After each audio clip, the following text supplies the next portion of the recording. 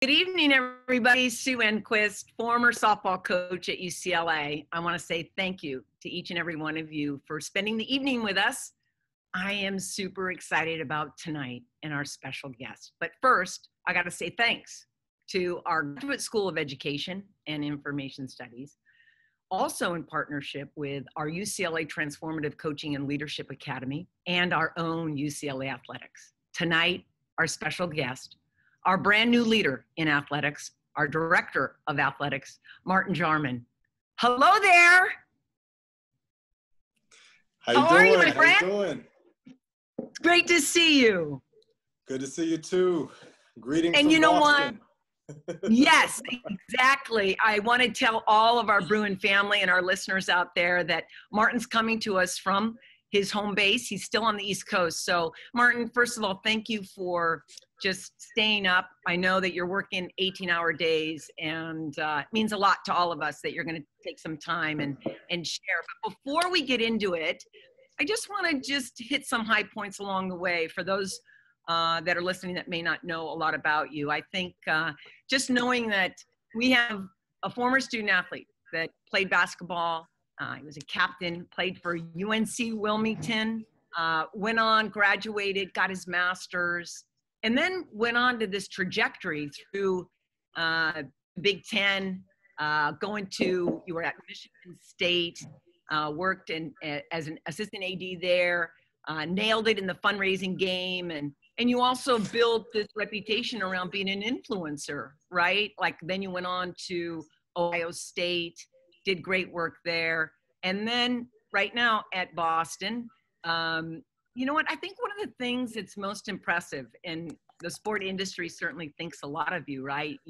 I think you were named 2-time most talented 40 under 40 with Sports Business Journal, and all of these great things that you've had, Martin. I think what I'm so excited about having you in the Bruin family is how you are just a values-driven man and how important your family is, and that always comes first. So thank you tonight for being with us, and I look forward to our conversation.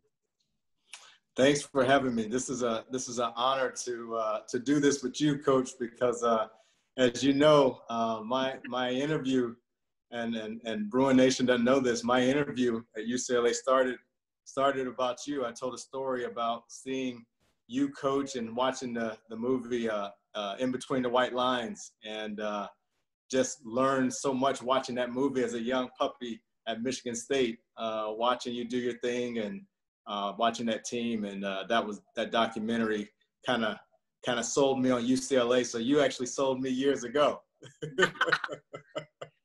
But I get points off that you sent me a note and I never wrote back. So points off from me. I owe you lots of up downs. That's right. True story. I sent, after I watched the documentary, I sent Coach a note saying, wow, I don't know you, but that was awesome. I love your leadership. And I waited by the mailbox like for months, and I never heard back from you, you know? So yeah, thanks for getting back to me. I was very impressed. Oh boy, do I owe you big time. Well, first of all, on behalf of everybody on campus, we want to say thank you too and welcome.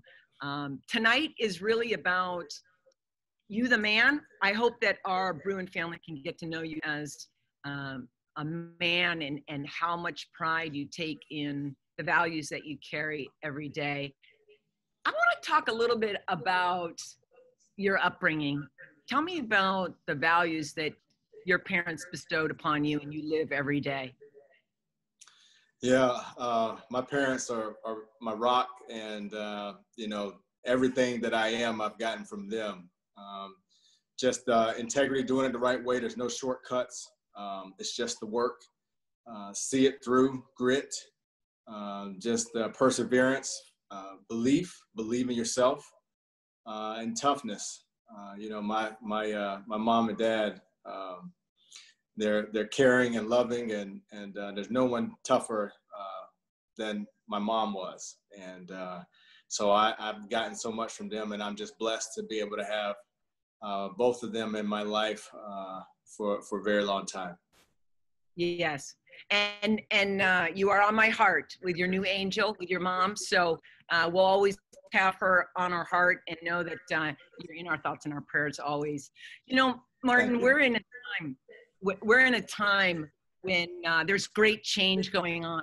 I can't think of a better person to come into this leadership position and start to get our entire, not just UCLA, but our entire sport industry comfortable around this idea of how we're blurring the lines of athletics and sport. Talk to us a little bit about that challenge that you're going to have as our AD, and also that message that we need to get out there in society. You know, we're in an interesting time, not only in our profession in college athletics, but in our country and our world right now as we all endure this pandemic and this crisis. But particularly with college athletics, I think we're at a pivotal moment. And you see a lot happening right now. And a lot of it is spurred by what's happening in the world, you know, and social unrest, social justice, equality, just different things that are coming to the table, to the forefront. And the one thing I can tell you is I don't know what the future holds. I don't know that, but what I can tell you is we're going to do everything we can to be leaders and be at the forefront at UCLA in our athletics program. That's something I'm very confident in. You know, our mission is to provide an environment that our student athletes can thrive, not just survive, but thrive, and give them the platform, the ability, the tools to go out when they leave Westwood to not only change their communities, but change the world. That's who we are. That's the history. And I take that very seriously. And so what I can tell you is during these troubled times, because these are troubled times right now, we're in the choppy waters right now. And as we navigate through these times, I do know that we will get to the other side. And UCLA is going to be a leader in that. And our student athletes are leaders, and that's the expectation.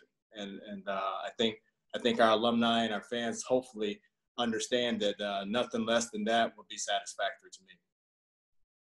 And I think all of us that have never experienced this idea of coming in to a very storied program, we have great legacy, we have great success, we pride ourselves on our humility and our excellence. We're all products of Papa Wooden. Share with me what you have learned. For our listeners, he's only been our boss for 30 days. So, but tell us what you realized, like just 30 days in, what are you realizing?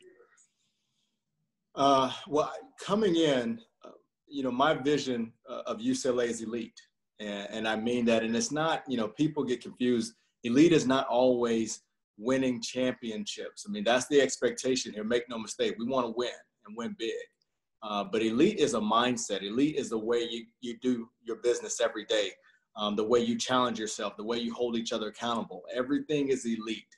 And that's what our expectation is. And so in my first 30 days, it's been very rewarding to hear from people about UCLA being elite and why it's so special. You know, that's one thing I've asked people is, why did you come here? Or why do you support UCLA? What's it about? And I've just learned so much. I can tell you, you talk about Papa Wooden. I haven't heard Papa Wooden before. I've heard Coach Wooden. But you know, I'm doing an MJ Listens tour where people can write in and say, hey, you know, whether it's a group of friends or whether it's some alums or students and say, hey, I want to talk and I have something to share. I'm going to try to get to as many as I can. But it's really cool. It's a listening tour. And my first one was with a group of student athletes and freshmen, sophomore, juniors. And I asked them, I said, tell me what made you choose UCLA? And there was a freshman rower who talked about Coach Wooden and the values and how her parents and how she came up rooting for UCLA because of what Coach meant to UCLA and the value system that he had. And then we had a softball player too, I think she was a junior, talk about the impact of Coach on her decision to come to UCLA. So one of the first things I learned was I thought Coach was really just the basketball world and UCLA. But what I realized is his legacy impacts everyone. And that is a resource. Obviously, I know that that is cherished, but I didn't realize the impact it has on incoming students.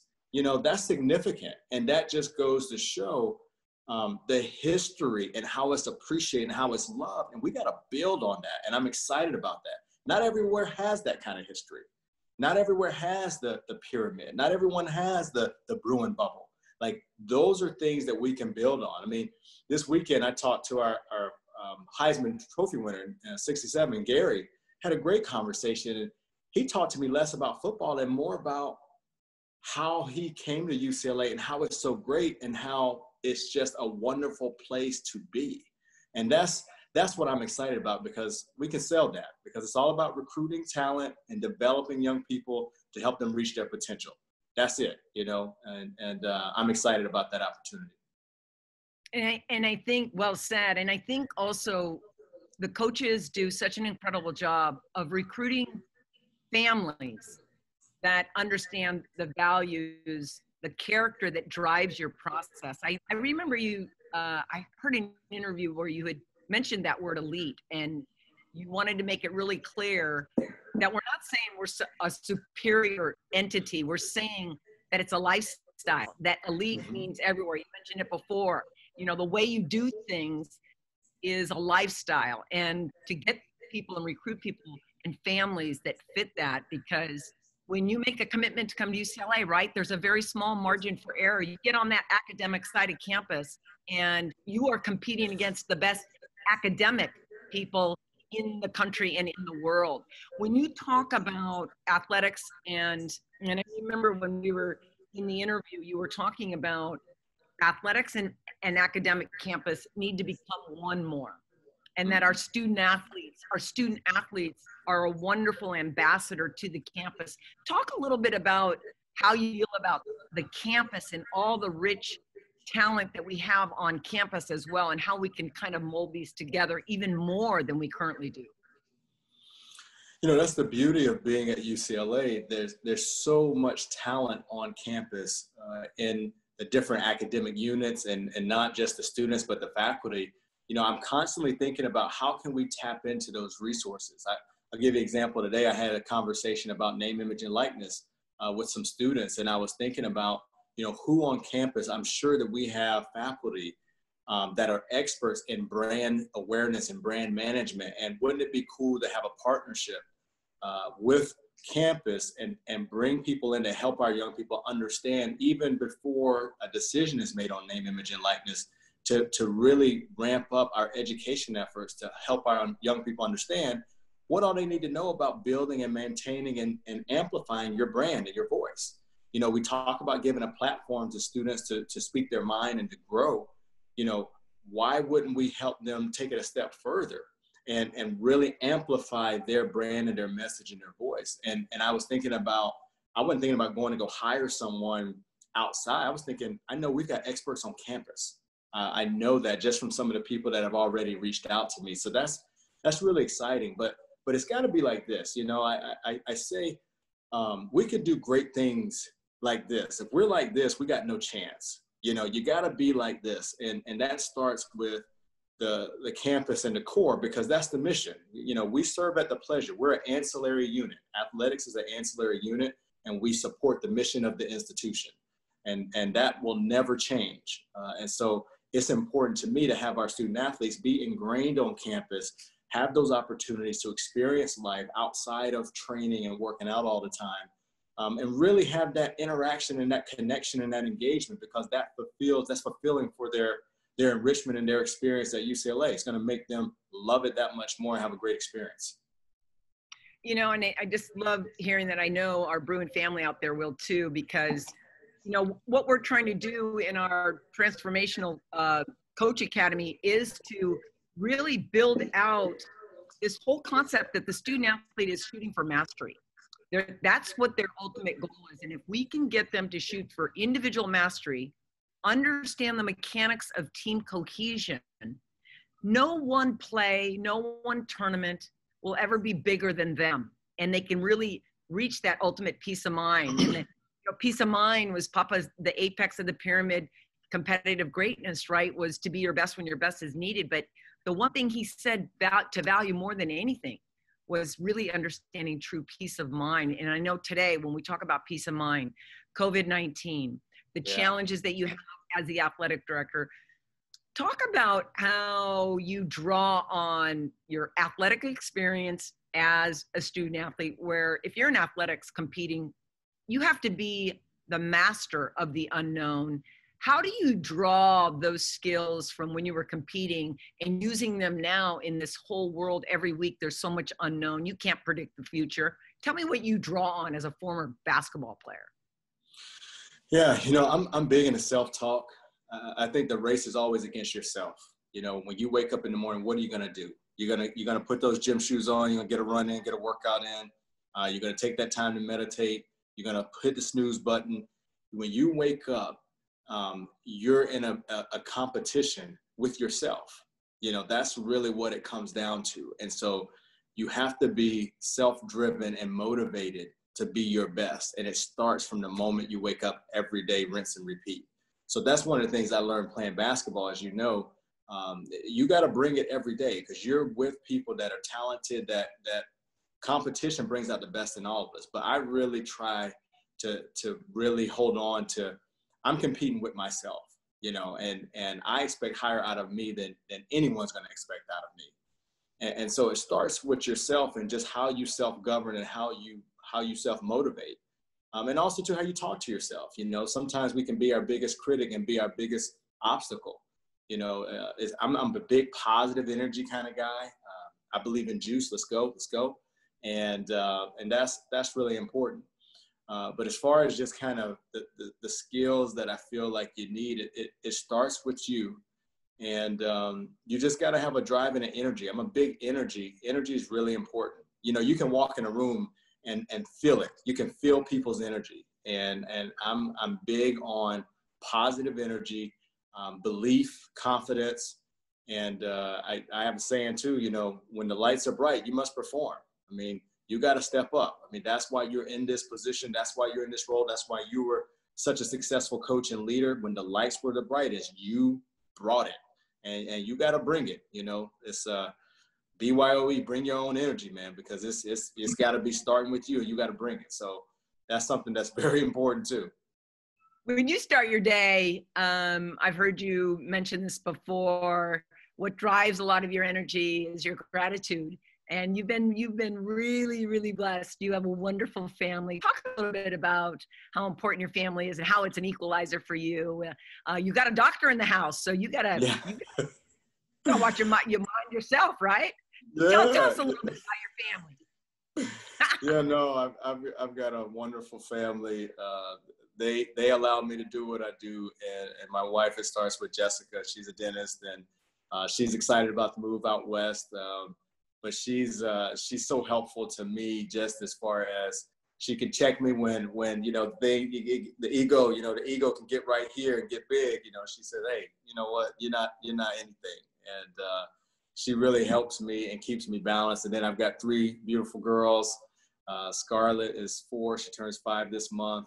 Savannah is 2, call her Savvy, and Serena is 8 months old. So a lot of times it's tough. Times are hard right now. Everybody's feeling it some kind of way, but it has been nice to kind of be around my girls. And, when we start taking things so seriously and we think it's the end of the world every day with every crisis or whatever happens, it's nice to be able to play with the girls, and, they have no idea, and they just want dad, and they just want to play, so I get energy. I draw energy from them and perspective. Because, you never find that work-life balance. I don't really subscribe to that. I think you got to find a harmony, and you got to find there are different moments in time where this has got to be here, this is here, and you got to know when the harmony to balance that out. And that's what I try to do. But they're great, and we're excited to get out west. And we told our girls that California has an ocean and LA has an ocean. And so they're excited. They're excited. They want a pool though. They want a pool. They're pushing hard. Yeah, well, you can get a little bit of the ocean, you get the pool, and then you can go a little bit east, and you can get the snow. So we kind of have it all out there. I can't wait. We can't wait to meet all of them. It's just going to be terrific. Let's talk about our current, it's an amazing time. It's a sad time in one sense that our world is sick and our country's angry, right? Yeah. With all of the systemic racism that we see out there, and how wonderful it's going to be that UCLA can be a voice in how to navigate these conversations that are uncomfortable, and share with everybody like what you did immediately when you had made that announcement around just getting out to vote. Talk a little bit about how you shared this whole message immediately. It was like hours into your job. It sent a message, I know, through the coaches and what you were all about. Share with us a little bit about that and the importance of it. Yeah, it was one of those things that I remember that weekend. A lot of people were coming out with statements and different things, and I didn't, because I really needed to process what was going on, and it really struck me, not so much the actual things that were happening in the country, but people's reaction to it. It just struck a chord. And I remember I had a conversation with one of our student athletes, and this might have been one of the first calls I made, after I was coming on board. And one of the student athletes said, we're barrier breakers.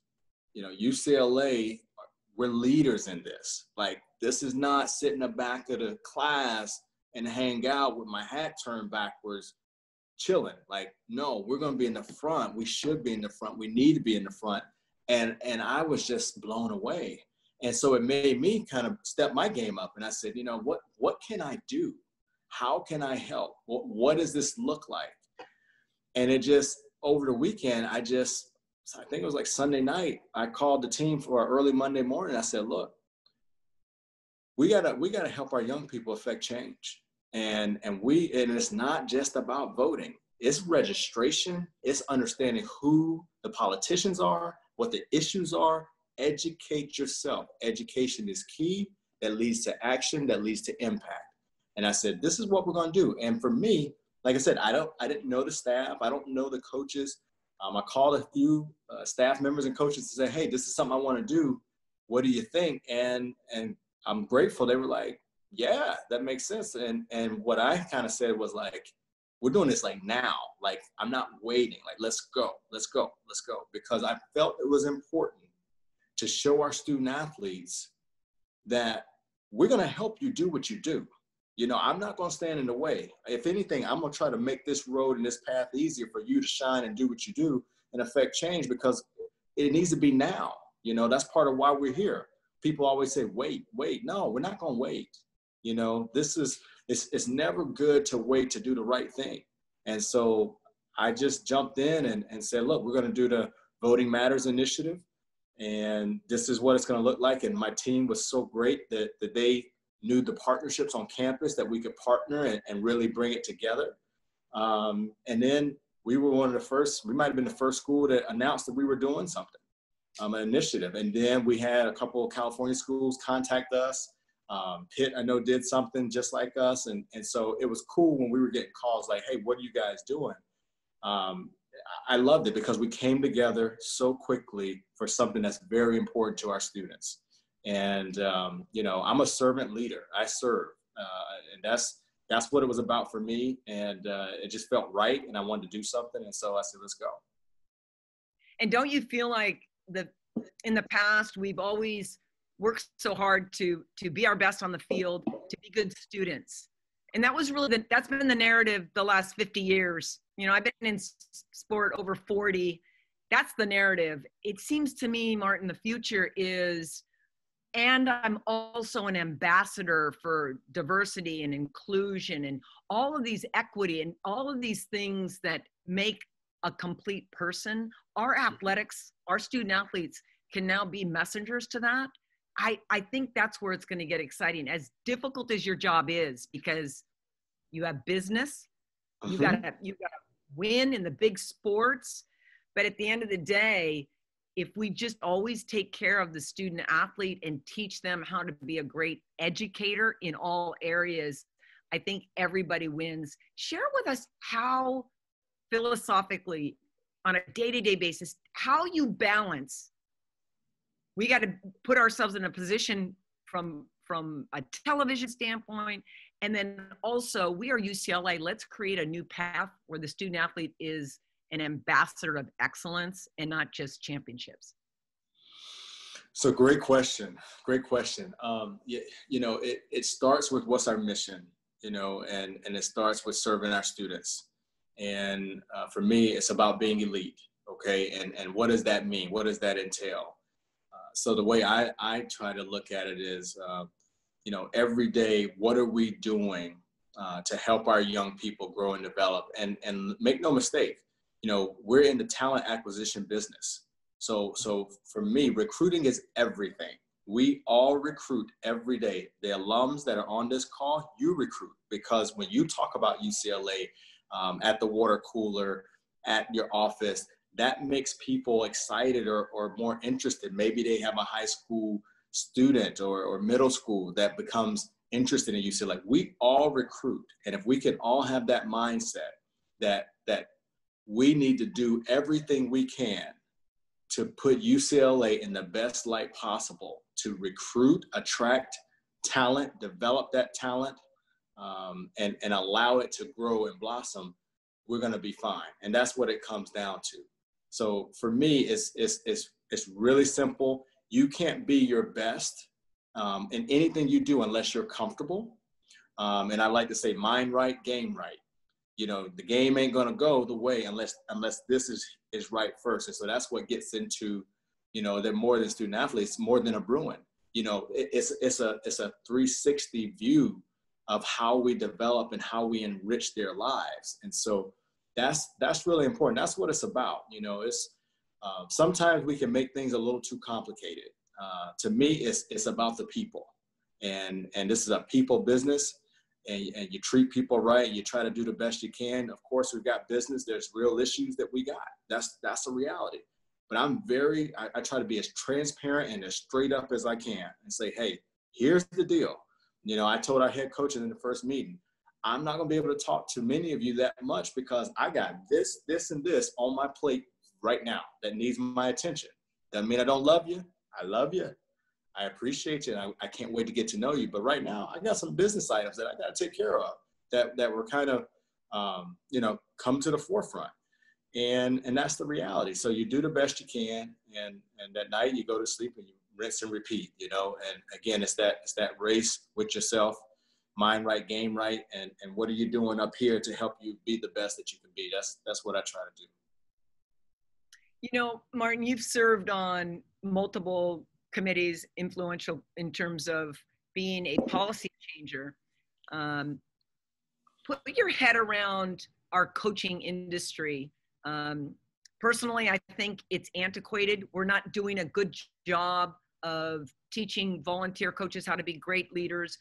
It's an anecdotal industry where you play ball, you may be a volunteer, then an assistant, and there's really not a formal way to keep our coaches up to speed. And that's a conflict because they get into big time athletics and they're measured on two things. They're measured on winning and graduation. This is an uncomfortable question in the sense that, do you think you can see a change where we're going to start measuring the areas around culture? We're going to measure how you're developing the student athletes as civic ambassadors, because as I put my coaching hat on, you measure what you value what you measure. And right now in big time athletics, it looks like our sport is only measuring wins.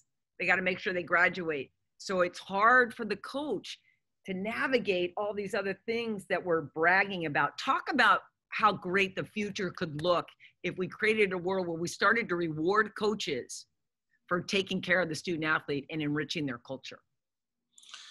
That's a great question. It's funny, Sue, as you're asking that, I'm thinking I'm going to say things on this Zoom that our coaches have not heard. So just think about starting a new job. We're here tonight. That's why we're here, Martin. Starting a new job, moving 3,000 miles across the country during a pandemic. And oh, by the way, the people that you're going to lock arms and work with every day, you may not meet them. You don't know when you're going to meet them. You know, the chancellor, my boss, I have not met him yet. I don't know when I'm going to meet him face to face. You know, just think about that. So as I'm sitting here about to answer your question, I'm thinking this is going to be maybe the first time that some of our coaches hear me talk about this. Right. You know, what I measure is leadership and culture. Those are the two most important things to me. To me, it's a continuum. And again, I'm not that smart. I just try to make things as simple as I can. Leadership dictates the culture. The culture dictates your behaviors. Your everyday behaviors give you results. Leadership, culture, behaviors, results. Really simple. And so when you get the leadership right and the culture right, that's going to give you the behaviors that you influence and you expect that gives you results one way or the other. And so to me, it's not just about wins. It's about leadership. I mean, that's who we are as coaches, as administrators. You're leaders. How effective are you, right? That's what it comes down to. And your culture. You know, you've got to provide an environment for people to thrive and to excel. And if you don't, you know, in this business, you know, you're not going to last. And the one thing I can say to you also, I mean, you know, there's a reality. We have a scoreboard. You know, every game we can look up there and see how well did we do. You know, this is something that's very measurable in our business. So make no mistake, that's important. You can't ignore that. That's a reality. But also there's some things that are just as important, if not more important, because I don't care how much you win. If your leadership and culture is off, that's a problem and that's a challenge. And so I look at that continuum, the leadership, culture, behaviors, results, and that's how I measure. I love it. And you speak about the chancellor. You're going to love the chancellor and you're going to really love his wife. She's awesome. So I love that. You know what? Tell us, we're 1 year down the road. COVID has started to be manageable. You got through year one. What do you want them to say about Martin Jarmond? Year one. That's a tough question. I don't know what I want them to say about me. I can tell you what I want them to say about UCLA. Yes. We do things the right way. We don't cut any corners. There's a lot of energy and momentum and winning and success. Their young people are excelling. That's what I want them to say about it. And UCLA is cool. It's cool. I want to be there. That's a place I like going. I want to be there. You know, get in now. Like that's kind of how I see it, because everybody knows challenges, but like we have so much opportunity. We have so much opportunity across the board in our programs. There is no reason why we shouldn't be, when you talk about elite and you talk about one hand, we're on that one hand, you know, and that's what I'm excited about, because, you know, I didn't come here because of what we've been, quite frankly. And we've been great, history, great. I didn't come for that. I came for what we can be and what we're going to be. That's how I see this. I see the opportunity. I see what we're going to become. And what we have to do is marry that rich history and tradition and build on that and move that into the future. And that's what I'm excited about. So I can't wait. In a year's time, people are going to say, wow, yes. Like, and it takes time. I'm not going to sit here and sell you a bill of goods and we're going to do this and do that. What I will tell you is we're going to do the work. We're going to do the work and this grit and this toughness, and you get your pail, your lunch pail, and you come and you bring it every day. That's the only way I know how to do it. I know we have talented coaches. I'm excited to work with them and our staff, but there's no substitute for the work, and that's what it's going to be. It's just, it's inspiring to hear you. And in a time where I know you're working those 18-hour days, one of the things that we're trying to do here in the Transformative Coaching Academy is to really be better listeners and to learn from others. And from the day you entered into our Bruin Nation, you have been that. Your listening tour, trying to take everything in, being measured in making big decisions. And Martin, in closing, I just want to say thank you for saying, yeah, I'm in. Thank you for your commitment. There's a word that I always use. It's called stubborn optimist. And I love your stubborn grit, and I love your optimism. Please share with our Bruin family any closing thoughts that you would like to share before we let you go, because it's already 3 hours ahead back there. I just want to share how excited I am to be here and join the Bruin family, and that we need everybody. You know, this is not, I had a conversation with a donor earlier today, and I said, you know, he was telling me a lot of things that we need to do. And I said, I'm one person. You know, we're only going to get to where we need to get with everybody, you know. And so I would challenge everyone as we're all going through a challenging times. It's not going to always be this way. It's not going to always be this way. So let's get our mind around, what do we want to become? Where do we want to go? And how can I help us get there? And when I say how can I'm talking about all of us, help us, UCLA, our Bruin bubble, get where we need to go, you know. And that's what I would challenge everybody to think about. But I'm excited. I can tell you one thing for sure.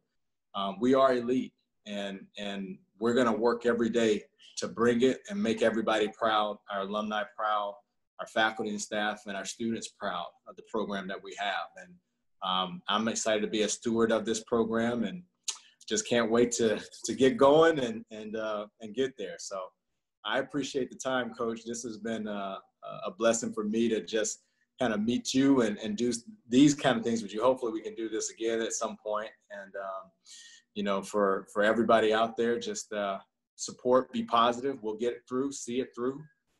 Grit, toughness, that's the only way. Yeah, I appreciate it. And we're excited to have you and your family. We're going to be there through thick and thin. And as Pop always said, he loved it when it was tough, because that reveals people's character. We are proud to have a man of such character in our program. Congratulations, welcome, and look forward to our next conversations. Thanks, Martin. Four's up. Thank you. Four's up. There we go, baby.